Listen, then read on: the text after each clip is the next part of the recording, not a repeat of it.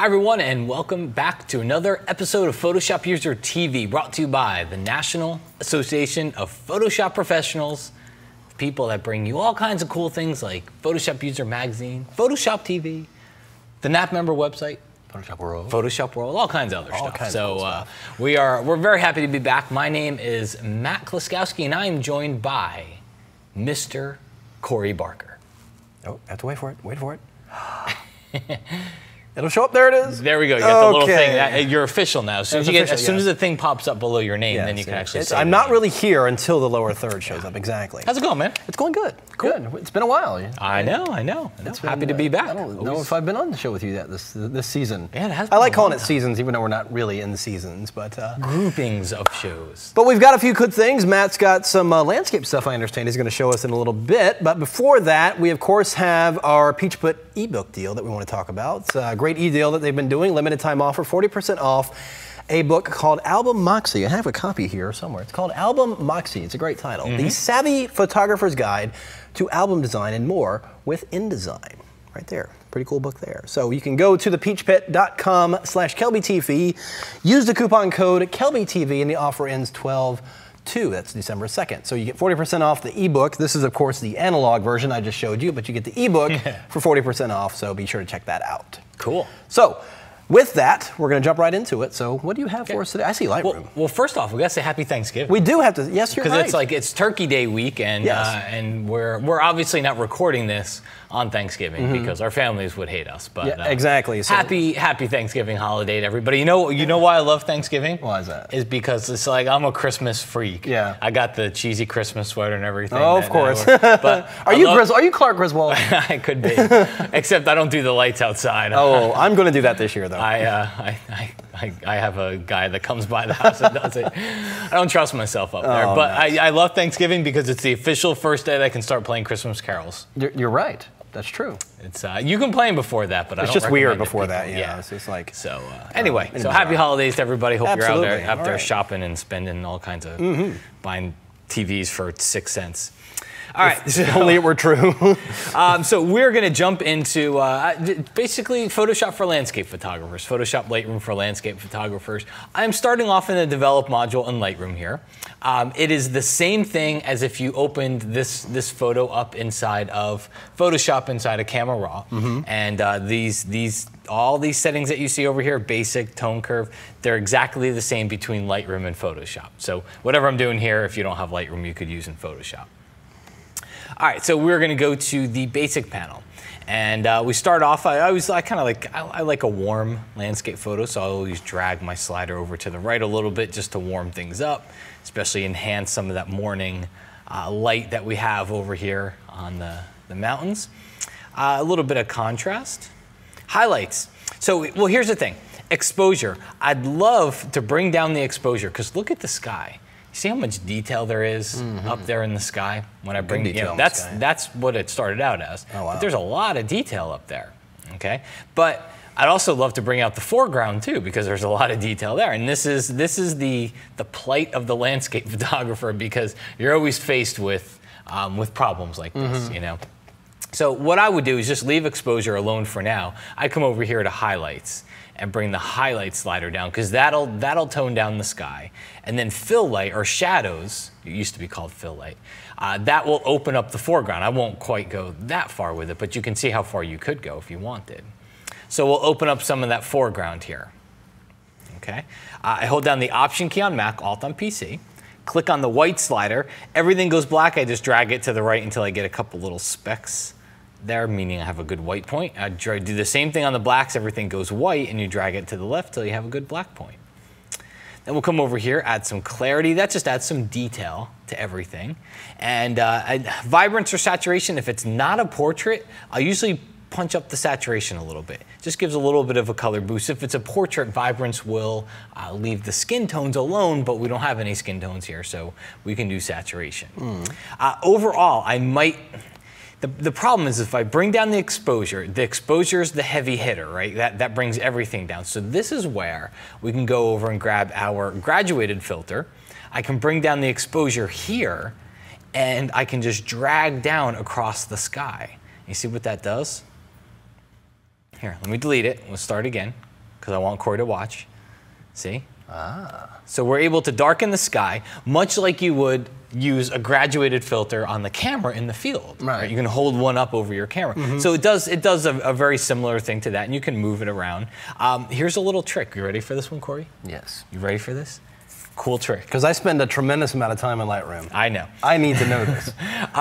You notice by doing this, I have this line that now goes across the image. It looks okay in the sky because it is feathered because of the filter. But you see what happens here? Yeah. Same thing that would happen if I held one in front of the lens.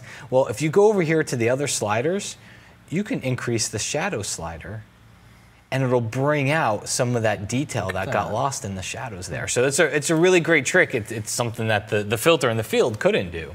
It really helps out, kind of helps even those things out. You can even pull down on the highlights a little bit here. And I would even introduce some blue. We warmed the photo before. Everything got warm, including all the sky. So I can go over here and just kind of cool that and get a little bit of blue right up here in the clouds. It's interesting that technology is there because you never know that information is there. It can be blown out or something like that, but yet without these, you don't realize the detail that's actually there. Yeah, the last few years, it's amazing at how good the images that come out of our DSLRs are.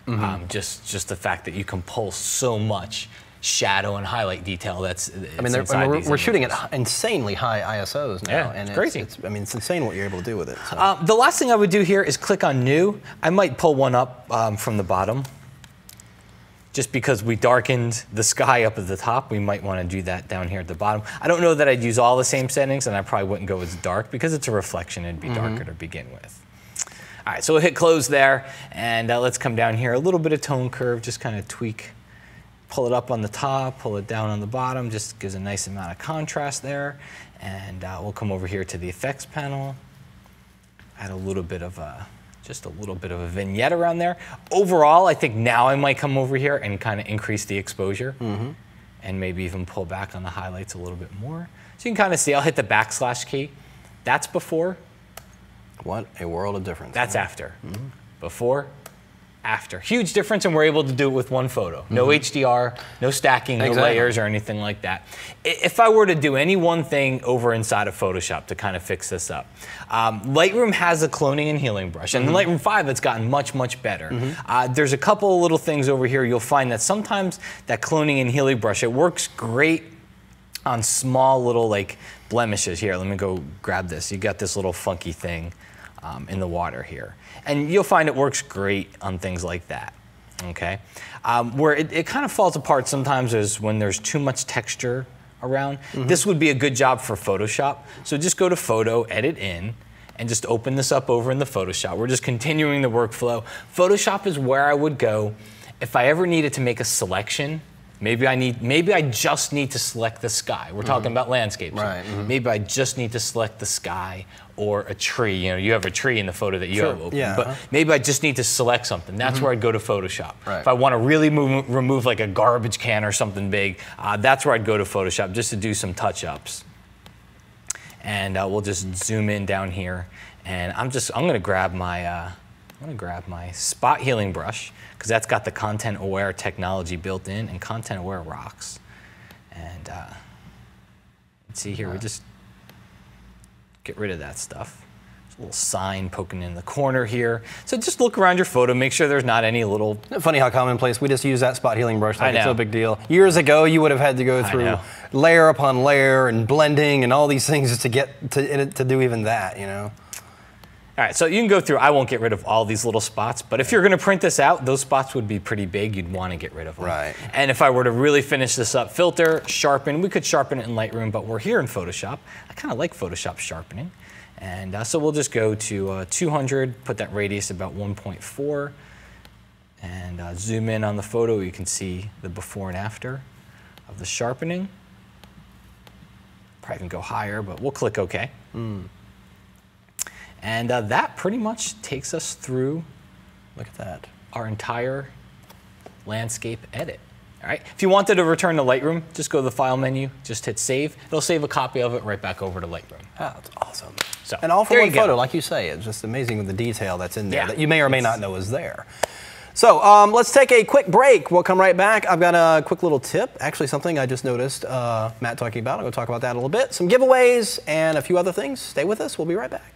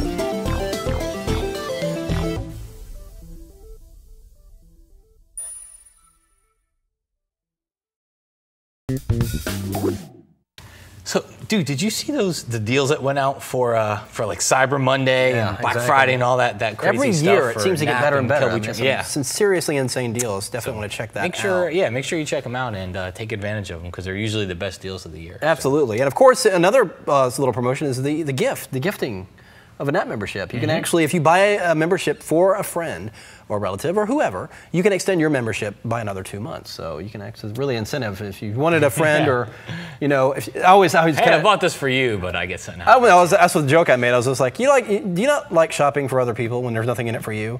Well, guess what? There is now. There's extra time on your membership. All right. Actually, I have a quick little tip. Actually, talking about what you were talking about a minute ago. You went into Photoshop and we're talking about Content Aware. Now, the great thing about Content Aware is when it was first introduced, remember it was Content Aware Scale? Yeah. And it was impressive, but didn't have all the best practical use in the world. Yeah. But then they expanded Content Aware into all these other tools. As you saw Matt did a minute ago, he used it, the spot healing brush, but another favorite tool for retouchers is the patch tool. I love the patch tool. Where you can actually select an area and clone it, and basically it kind of does its own blending. But now it does in fact use Content Aware. If you go up here in the options bar and change the patch from normal to Content Aware, you'll get a much better blend. So if I just did something like I wanted to fill in this gap in this tree right here, let's just select this little area here. And of course I've got it set, and I'll just go over here. Oh, nope, I gotta go the other way. I have to select the area first and then drag over here, and it's going to get a little Content Aware, and look, fills in that area. Dude, I love that tool. Flawlessly. I love the patch tool already myself, but the fact that it's got Content Aware makes it that much better. Yeah, that is like one of my go-to tools. So. Absolutely, I love it. So. All right, so giveaways. You will get a NAP membership. NAP membership, of Give course. away NAP membership, so if you already have a NAP membership, we'll extend it by a year. And we have a cool book. This, I actually thumbed through, this is a really cool book. It's The Last Layer by Bonnie Pierce Lotka, if I said that name correctly. But look who's on the cover. Russell Brown. It's Russell Brown of Adobe. Very cool stuff. It's a lot of really cool, like practical techniques of like, using paints and textures and things and bringing them into your Photoshop workflow. Very cool book there. You will get that and of course your Year of Map membership by going to, gotta pull it up. It's kelbytv.com/contest. Right there.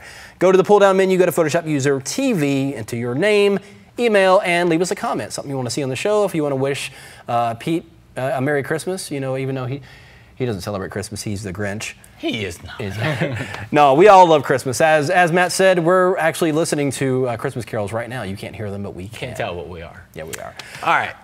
But I think that wraps it up. Yes, cool, of course. Man. All right. Well, guys, thank you so much for watching this, and we appreciate you tuning in. Corey, thank you. Great little tip there. I love the patch tool. That was it's a I love it too. Yeah. Great little addition is that content aware feature. Yeah. Anyway, thanks for being on the show with me. Absolutely, good deal. Guys, we will see you again soon. Have a great Thanksgiving weekend. Safe, happy, and all that fun stuff. Take care. Bye.